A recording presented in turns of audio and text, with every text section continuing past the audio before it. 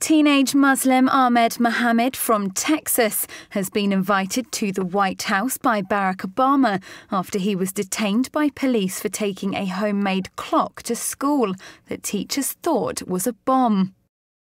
Mr. Obama said in a tweet, "Cool clock, Ahmed. Want to bring it to the White House. We should inspire more kids like you to like science. It's what makes America great."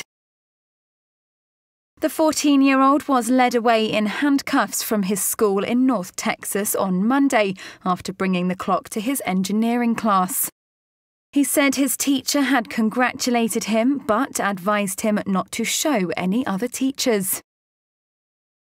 Ahmed's arrest has been sharply criticised. He's since had an outpouring of support on social media under the hashtag #IStandWithAhmed.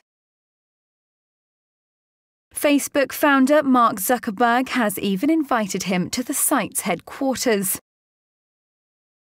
Also in support of Ahmed, Steve Wozniak, the man who designed the first two Apple computers, has told of the time he built an electronic metronome and was accused of making a bomb. He says he then spent a night in a juvenile prison. Irving Police Chief Larry Boyd told a news conference on Wednesday that Ahmed would not be charged.